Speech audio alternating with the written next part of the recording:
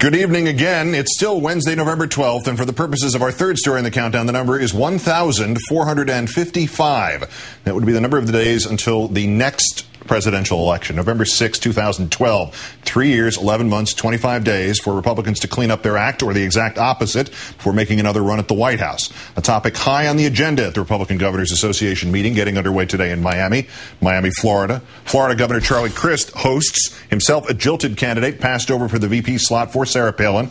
More about her presently. The three-day event supplying ample opportunity for political odds makers to hedge bets on who will be anointed. Among the headliners upon whose shoulders rests the future of the GOP, if any, Minnesota's Governor Tim Pawlenty, Louisiana's Bobby Jindal, both once thought to be on the McCain shortlist. Jindal and Mississippi's Haley Barbour both taking part in an 2008 post-mortem.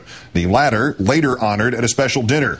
And former McCain campaign co-chair, ex-eBay CEO Meg Whitman, rumored now to be eyeing Arnold Schwarzenegger's office in 2011, on the docket for a press roundtable. As for Governor Palin, her day back in that white-hot spotlight of the lower 48 tomorrow, with a morning news conference followed by a speech and a slot on a panel discussion titled Looking Towards the Future, the GOP in Transition. Asked this morning whether she is the party's future, quote, "I don't think it's me personally. I think it's what I represent. Everyday hard-working American families. A woman on the ticket perhaps represents that. It would be good for the ticket. It would be good for the party. I would be happy to go do whatever is asked of me to help progress this nation." Meanwhile, McCain, on his 14th appearance on The Tonight Show last night, revealed his own future intentions, if any. In 2012, you'll be 76. Still a young man. Yep. Here we go again. Gonna give it another shot? Yeah, I'm ready to go again. Ready to go again?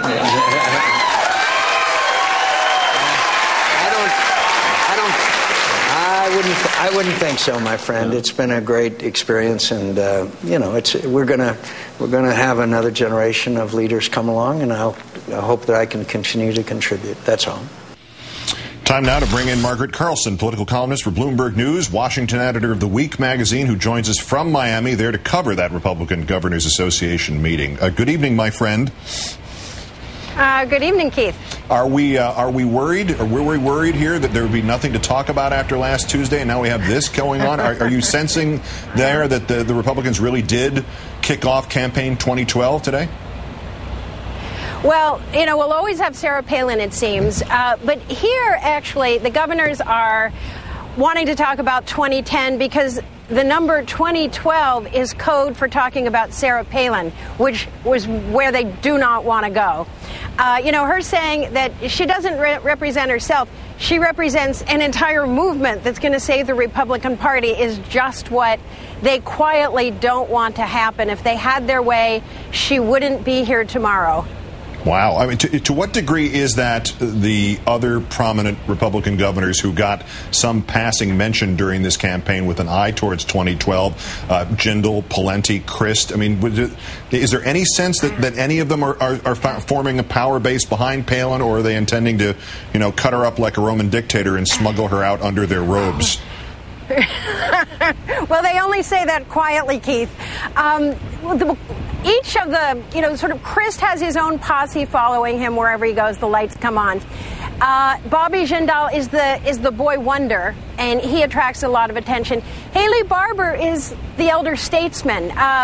One easily doubled his black vote in Mississippi, the only governor to actually come out well from Katrina. Mississippi did so much better repairing itself than Louisiana.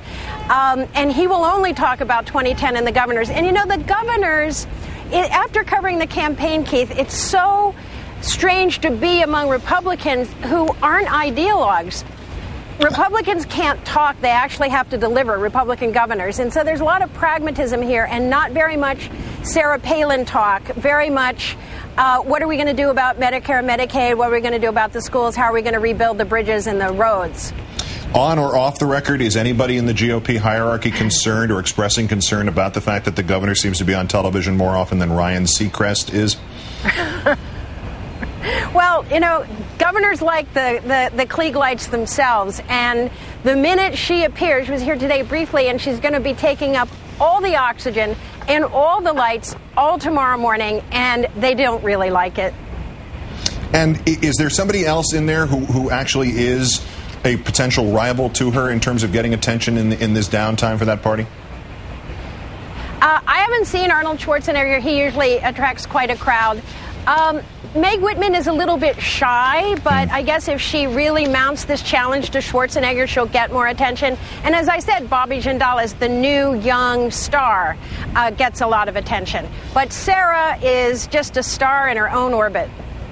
Like Lindsay Lohan. Margaret Carlson of Bloomberg News and The Week magazine outside the governor's convention in Florida for us. Thank you, Margaret. Yeah. Good night, Keith.